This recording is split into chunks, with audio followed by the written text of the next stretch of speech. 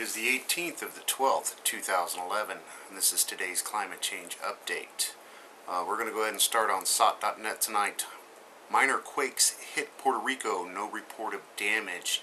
I counted almost 30 earthquakes. A magnitude 5.3 and slightly weaker one shook Puerto Rico early on Saturday, but there were no immediate reports of damages or casualties.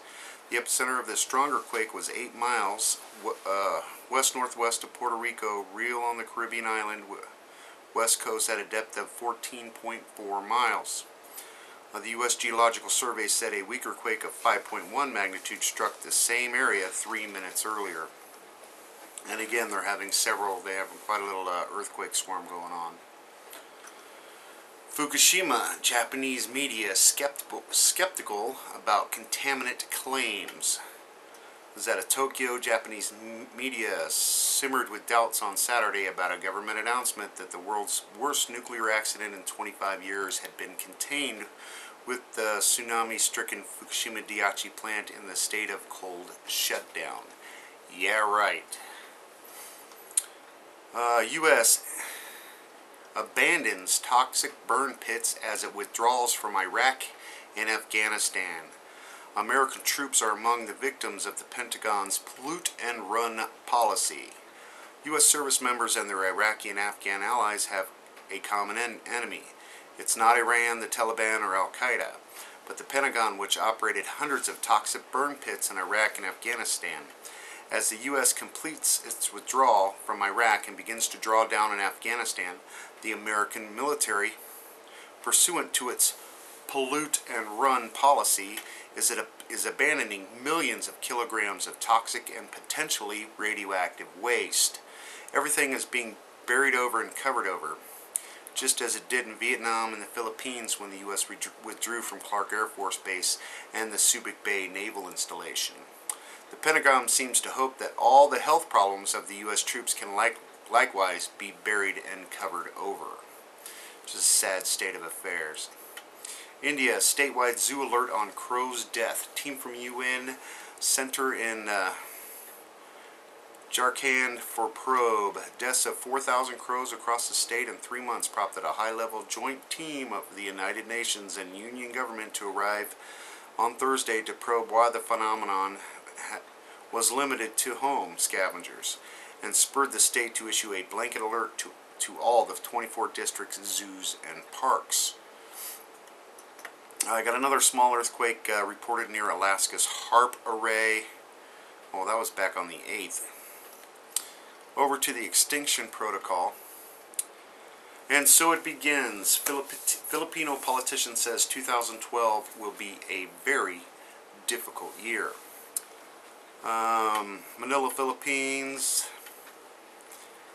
He's not optimistic about the incoming year, describing 2012 as a very difficult year due to the economic crisis gripping Europe and the U.S.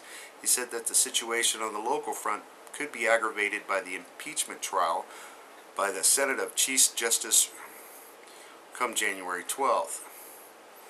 And, yeah, on top of all the weather they've been having. 2012's expanding political potential threat theater. 2012's expanding potential theater of conflict. Russian rocket launches 6 intelligence satellites into orbit, and the war drums are beating, of course. We got a city in southern Mexico wants to live each moment as if it were its last. Tourism official in Tapachula have installed a digital clock to count down the time left before the December 12th, 2012 solstice, when some believe the world will end. The clock starts on December 21st, a year before the supposed apocalypse, and they're wrapping this up as a tourist thing. Basically, the Mayans say this is not the end of the world. Indonesia, Ijen volcano goes on increased alert to yellow. The alert level of the volcano in East Java has been raised to 2 out of 4 due to the increased seismic activity and the increased temperatures inside the crater, famous for the turquoise acid lake and the sulfur deposits which are being quarried by workers. The exclusion zone is 1 kilometer around the crater has been established. Workers and tourists are currently not allowed to go inside the crater. The last time it erupted was 1999. Tropical Storm Washi leaves 440 dead as it slams into the Philippines. If they don't have enough problems right now. Pounding rain and tropical storms swelled rivers and sent walls of water crushing into 2 southern Philippine cities in the thick of the night, killing at least 436 people, many caught in their beds, officials said on Saturday. Philippine Red Cross Secretary General told the Associated Press that the latest toll was based on a body count in funeral parlors. She said that 215 died in Cagayan, and it goes on and on. Deadly amount of participation. NASA's TRIM satellite noticed that the tropical storm Washi approached the Philippines islands. Heavy rainfall had become more widespread than the previous day. When the TRIM satellite passed over the Washi later, December 15th, heavy rainfall was more widespread throughout the entire storm. They also saw areas of heavy rain falling at 2 inches per hour in the east, north, and western quadrants of the storm. And they're saying it's unlike anything ever seen. Army spokesman Colonel said search and rescue operations would continue along the shorelines. I can't explain how these things happened. Entire villages were swept into the sea by flash floods.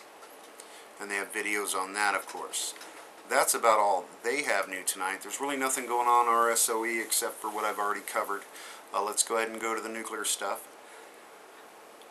52 Fukushima workers hit with high fever, diarrhea, vomiting, some hospitaled. Only 3 test positive for flu viruses. CBS, new photos from West Coast show large amounts of tsunami debris. Field the size of California headed toward the U.S., says estimate. Photos and videos included, of course. Cerium and plutonium outside Fukushima plant indicate nuclear explosion at reactor number 3. Broken spent nuclear fuel rods may have been scattered. Did you see that explosion? Major U.S. paper editorial. Some scientists predict 1 million people will die from cancer due to radiation exposure after Fukushima. I would guess their numbers are very, very low. And government needs to explain risk of more explosions at Fukushima. Nothing but speculation. That fuel is being cooled by water. That's nothing but speculation. A report radioactive strontium detected near Tokyo. 348 becquerels per kilogram. And that is about all they have new tonight. Of course, if I missed anything, please let me know. Attach your comments or leave your videos below. Enjoy while you can, everybody. Thanks for all your support.